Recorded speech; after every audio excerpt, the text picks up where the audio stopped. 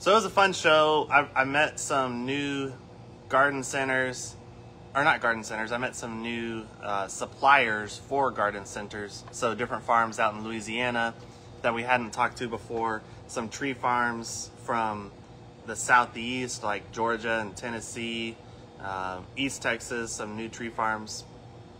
So, but then we broke for lunch and we had so much stuff.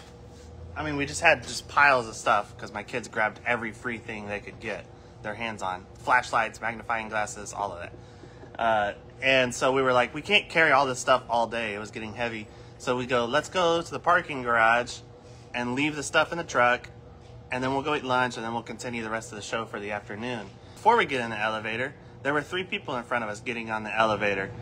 And so they got on, and it's a small elevator, and it's pretty old and rickety, which I had noticed on the way down. And so those 3 people were getting on, and I go, so you guys go ahead, we'll catch the next one. And then one of the guys in the elevator was like, no, we got room for you, come on. You know, we can squeeze in here. And I was like, okay. So we squeezed onto the elevator, and that was a mistake because we get in there, the elevator goes up to the 2nd floor where the first person had to get off, and the doors to the elevator opened, and then the door that is supposed to open onto the 2nd floor did not open. It just stayed closed. So we're looking at something you're not supposed to look at, which is the inside of the door, in between the doors. And as soon as that happened, the whole elevator just kind of shook, and then all the buttons went off and nothing was working. We tried to close the door, we tried forcing the door open, we tried all kinds of that different stuff, and we were stuck. And it was hot in there. So because it's the parking garage and it's outside, it's not an air-conditioned building or anything. So we hit the call button in the elevator, you know, the one that it says to push if you have an emergency, and it worked. So that we hear a phone ringing, someone answered. It was really hard to understand them because the speaker wasn't very good, and we told them where we were, and we were stuck.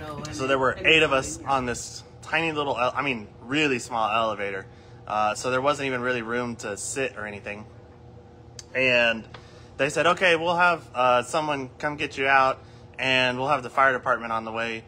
And so we sat there. Finally, someone comes and knocks on the door, and it was staff from the parking garage. But they were no help. They were just saying, hey, we've got people coming. And we're like, okay. Fire department's coming. And we're getting hotter and hotter in there. My kids were a little scared.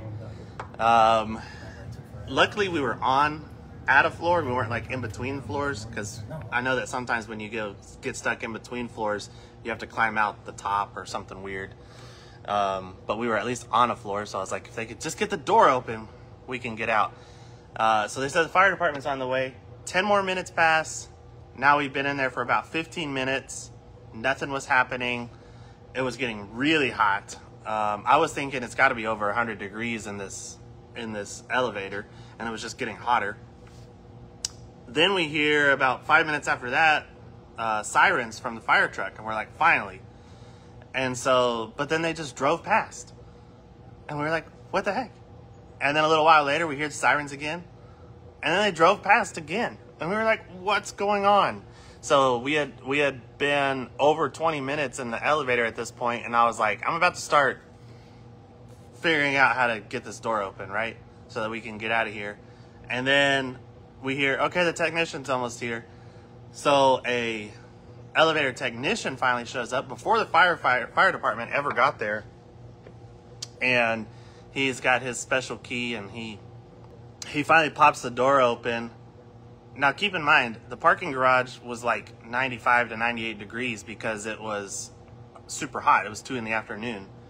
And we walked into that hot parking garage, but compared to how hot it was in the elevator, it was like walking into an air-conditioned room. So it had to have been, 120 degrees in that elevator, because it felt amazing getting outside to the summer heat.